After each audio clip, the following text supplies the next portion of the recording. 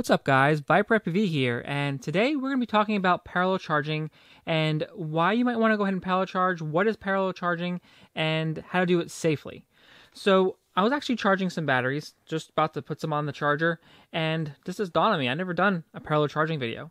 So I wanted to just kind of go do an overview of it, tell you guys what it's all about, and why you probably should be doing it. So first off, we're flying mini quads. We're flying a lot of FPV drones. We're using a lot of batteries. So we're flying, 10, 6S batteries, 10 4S batteries, whatever. But if you were just to use your charger to charge each battery by itself, it'll take approximately an hour a battery, depending if you are doing it at 1C or unless you're doing it higher. It's usually recommended to do it at 1C, which 1C on a battery will always be, this is a really easy way I always remember, 1.3, so 1300 milliamps this battery is. So you want to go ahead and 1C will be 1.3.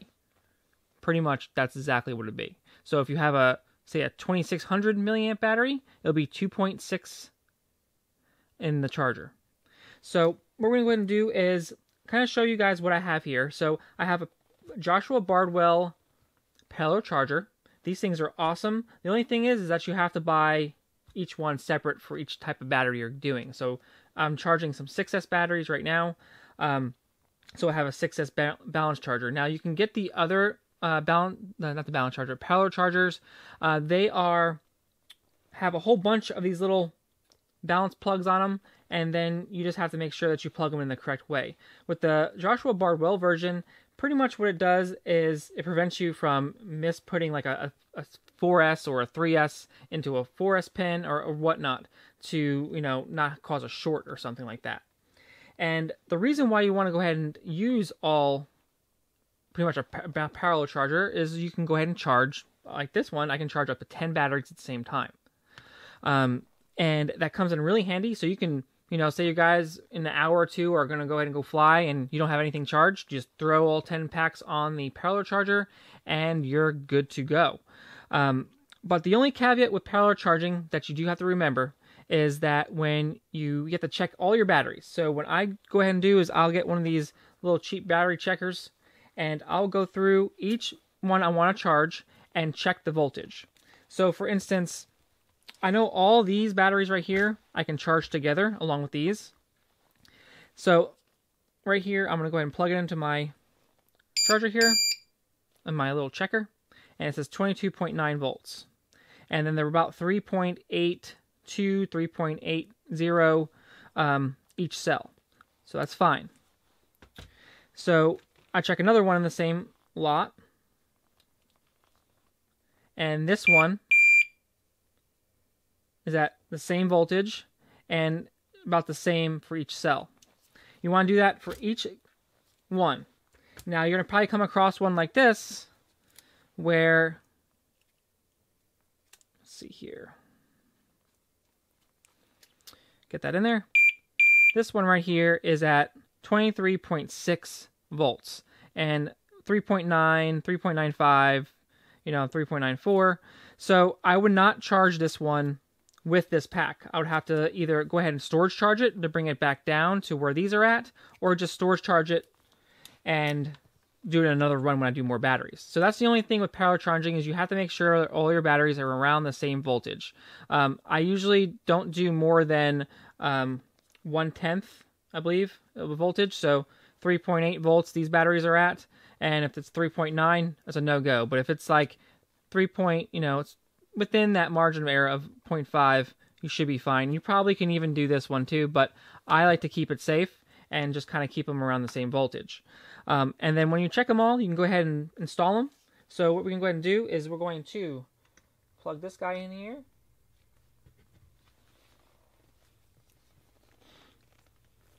And then we'll do the other one too. So I want to charge all these batteries while I'm talking to you guys.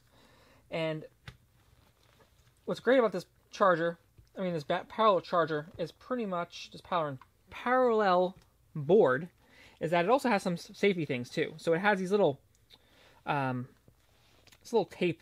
I think they actually changed it. Actually, this is like an older version of it, where if for instance, did make a short on this thing, it doesn't destroy it, which is great.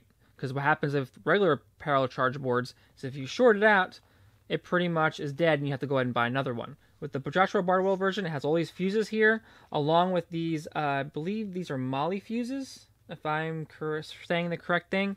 But what happens is this will change colors as little tape, knowing that you have a short. So disconnect the battery, and you just wait for it to cool down, and it's good to go. You might have blown a fuse here, but you can go ahead and replace it. But it doesn't destroy your board, and you can go ahead and use it again. So I'm going to plug this last battery in, and then I'm going to show you guys pretty much why you can charge so fast. Now, the capacity of your charger is going to matter, because you know when it comes to a max of 500 volts, 500 watts or whatever, that is where you're going to be limited. So let me go ahead and zoom in on this screen here. So right here we have, this is the HATA charger, and I think it does up to 600 or 750 watts or whatever. So I don't actually charge these. I was charging other batteries on those. So LiPo, and then we have 1, 2, 3, 4, 5 batteries. So we have 5 batteries times 1.3. That will give us our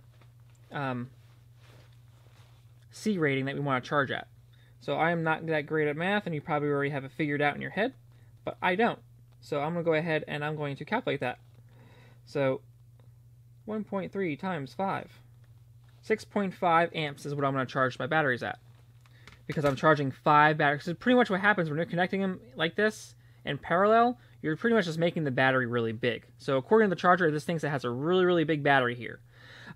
So that's why you need to go ahead and check your cells as well, because you could have a dropped cell, you could have something messed up, and it can cause a problem. So you want to go ahead and make sure that you're doing all that up front before you plug everything in. And by the way, do not charge, especially parallel charge, and just go, to the store. Make sure that you're around it. Make sure you can hear it. Make sure you can see it.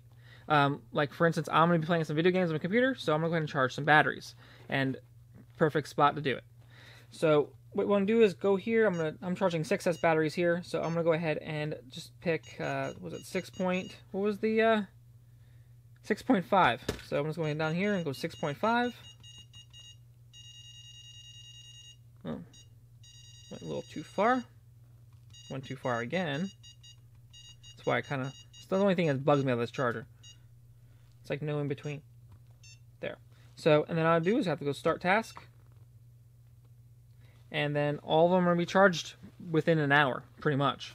So I have 1, 2, 3, 4, 5 batteries charged in an hour, but I can charge up to 10 batteries on here. So you can go, 13 amps would be according to this. So if you have any questions, leave it down in the comments. Let me know. Do you guys parallel charge? I mean, it's the quickest way to pretty much charge your batteries, especially if you're flying FPV and drones and going out for the day. But I appreciate you guys watching, and I'll leave a link to this. Hopefully I can find it. This Joshua Bardwell parallel charging board, along with some chargers and some batteries. If you guys want to, there will be affiliate links, help support the channel. So I appreciate you guys watching, and I'll see you guys in a future video. Peace.